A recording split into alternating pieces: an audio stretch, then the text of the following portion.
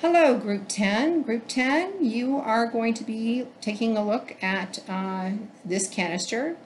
I want to let you know first that before you do anything, you've got to write down what the mass of the canister is, and that involves the lid for this film canister, the canister itself, and the label. And the label says 6 grams. So the mass of your canister by itself with the label and the lid is 6 grams.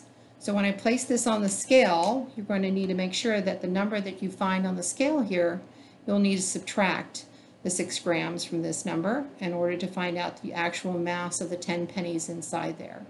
And your goal is to tell me how many pre-1982 pennies of those 10 are in this canister, and how many of the post-1982 pennies are in this canister. Good luck.